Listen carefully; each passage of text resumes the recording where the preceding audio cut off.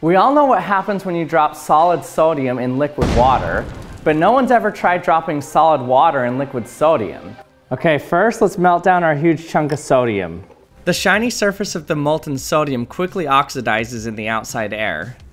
Okay, here's my solid chunk of water in liquid sodium.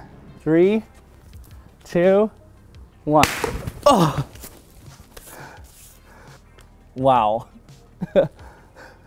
It was completely unexpected how fast this actually reacted. The instant the ice hit the sodium, it reacted and exploded. And then a shower of molten sodium rained from the sky for a little bit afterwards. I was filming at 240 frames per second here, so that means within 1/240th of a second, the ice already reacted and exploded.